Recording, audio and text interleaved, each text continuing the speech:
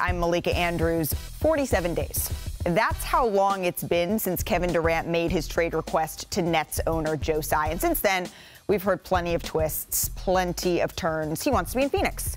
He wants to be in Miami. He's open to Philly. He's open to Boston. Toronto has interest. We've heard a lot. But then dead ends appeared, right? Scotty Barnes reportedly not on the table. DeAndre Ayton off the board after the Suns matched an offer sheet. The Nets, they can't trade for Bam Adebayo or Donovan Mitchell as long as Ben Simmons is on the roster. So our own Brian Windhorst on this very show said that Jaylen Brown so far has been the biggest name actually offered in a package for KD, but that deal, it also hasn't been done, at least not yet. But wait, don't worry. There is more. He'd consider staying, but he wants Sean Marks and Steve Nash out. Like I said, it has been a long 47 days. And then, after one executive reportedly told Mark Stein that Durant was, quote, more apt to retire than play again for Brooklyn, KD took to Twitter and he said this: I know most people will believe unnamed sources over me, but if there's anyone out there that'll listen, I don't plan on retiring anytime soon. This bleep is comical at this point. And what's unclear to me, everybody, is if that sentiment was more like hyperbole about how much Durant wants to be traded or what exactly it was. But what we know is how much Kevin Durant just loves to play and how dominant he still is. So, Kevin, thank you for clearing that up. I really appreciate it.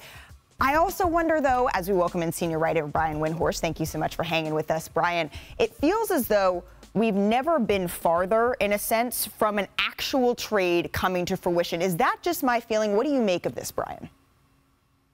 Yeah, Malika, what's kind of developed over those 47 days is we now kind of have two different negotiations. One, of course, is with all of those teams interested in Kevin Durant and the Nets, and we just haven't seen significant traction in any of those deals. The Nets asking price is very high, and their leverage for getting those teams who are interested in offering so much just hasn't materialized.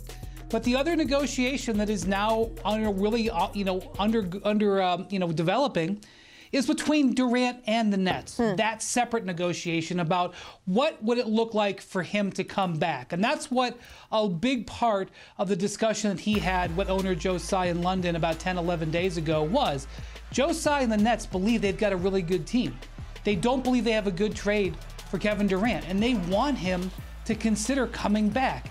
But Durant has very clearly made it known that he doesn't want to play for the Nets under the current situation with the current coach and the current GM.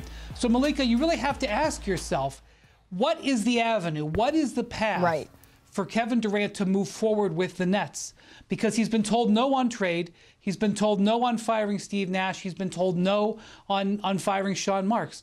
So where do we go from here? And really, when we count the days, it'll be counting down to the start of training camp to see whether that divide can be solved if there's no trade and we face a holdout situation. Thanks for watching ESPN on YouTube. For live streaming, sports, and premium content, subscribe to ESPN+.